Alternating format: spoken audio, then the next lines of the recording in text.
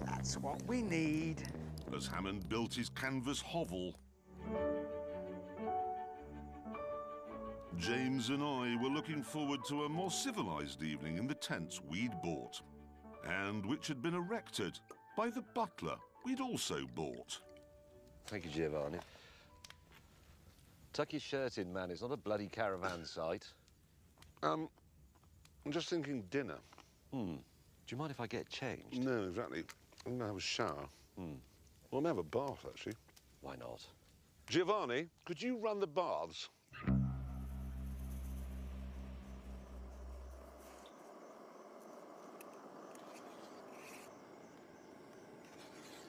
Apparently this place has got oysters. Really? Yeah. Here? I know, it's extraordinary. Who knew? Look, fine. You coming for some dinner? What do you mean? Coming for some dinner? No, I'm cooking it here, look. There's a restaurant just down there. A restaurant? Yeah, just down there. Well, I don't want to go in. I'm cooking this, I'm doing it properly, I'm camping. Well, come and...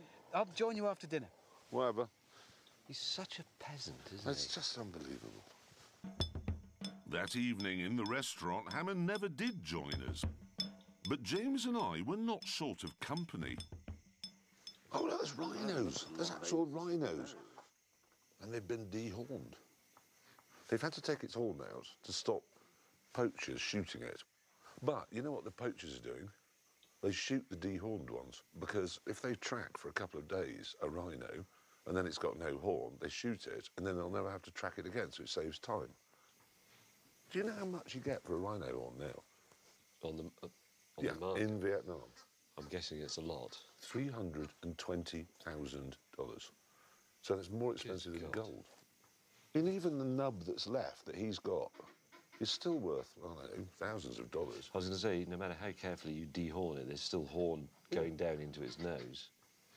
That's such a tragedy, that, you know. Yeah.